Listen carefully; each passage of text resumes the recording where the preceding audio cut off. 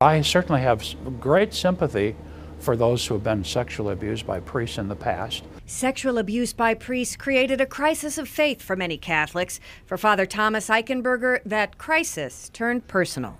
I got a phone call September 1st from the vicar of clergy telling me that a stranger that I'd never heard of had accused me of sexual abuse when this person was a minor back in 1977. Eichenberger says it happened shortly before the deadline for victims to file legal claims against the Archdiocese.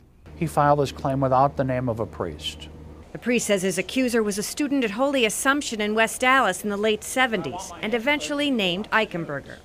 The district attorney declined to prosecute, and the Archdiocese investigated.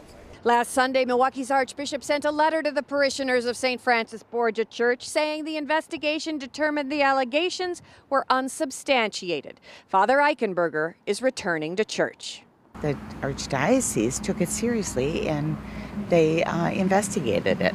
So that was really good, and it cleared him, and everyone here is just really happy about it. A local Catholic priest has been put on leave while to turn on the television and see my face on the news being accused of something, my name in the newspaper, it's worse than humiliating.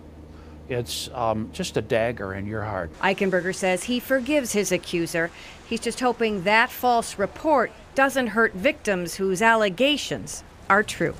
In Cedarburg, Colleen Henry, WISN 12 News. Father Eichenberger returned to duties at St. Francis Borgia this week.